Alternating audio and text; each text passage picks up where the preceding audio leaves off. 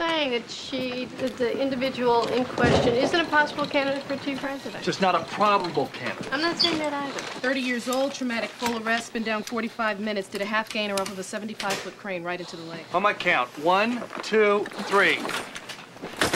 Last epi. 4 minutes. I'm only saying that this candidate for chief president has had some serious personal difficulties of late. Which have been handled quite well, considering all things. Gave 2 of atropine in the field. Pupils fixed and I dilated. could consider supporting this individual if there were more supervision involved. No BP, no pulse. By the new ER attending Morgenstern wants to bring in. It's a possibility. Flatline. And the candidates for that job are... Gosh, I think it's still pretty wide open. Temp's normal. It's warmed up. He's dead. So whoever I support for that position will support my choice for chief resident. It's a possibility. Mark, excuse me, but whenever you two are done talking in code about Dr. Lewis being chief resident and Dr. Weaver becoming attendee, can we call the time of death? This guy is toast. Yeah, sure.